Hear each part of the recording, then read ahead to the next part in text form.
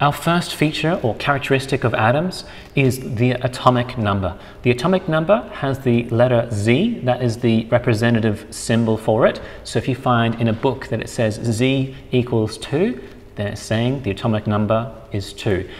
The reason why it's given the symbol Z, we think that from history that it was once referred to as Atomzahl in German, which Zahl meaning a figurative number, in a similar sense that when you play a game of sport, you might have a number on your jersey or uniform that identifies you from the other players. It's your identifying number. Same principle is happening here with atoms. Specifically, every element on the periodic table of elements has a unique atomic number, all the way from number 1 to 118, at least at the time of making this video.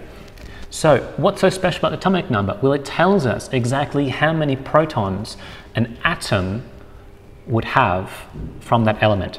So if we are looking at atomic number 1, which is hydrogen, I'm looking over there for the periodic table, hydrogen has atomic number 1. That tells us that a hydrogen atom has 1 proton in the middle. If we're looking at another element such as carbon, its atomic number is 6. That tells us we have 6 protons in the nucleus of a carbon atom.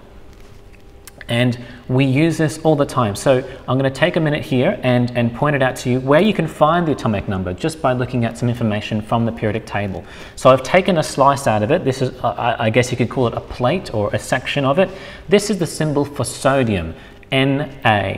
And you can see that there's a bunch of numbers in there. Sometimes a more complicated or advanced periodic table will have more information in there than just these 2 values.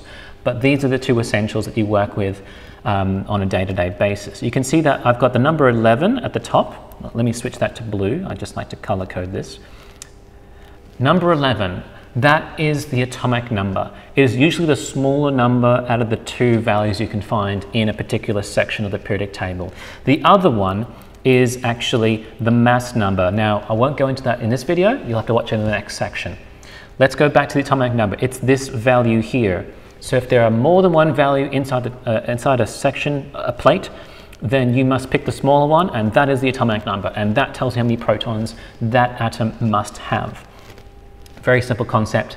We're going to move on to the mass number.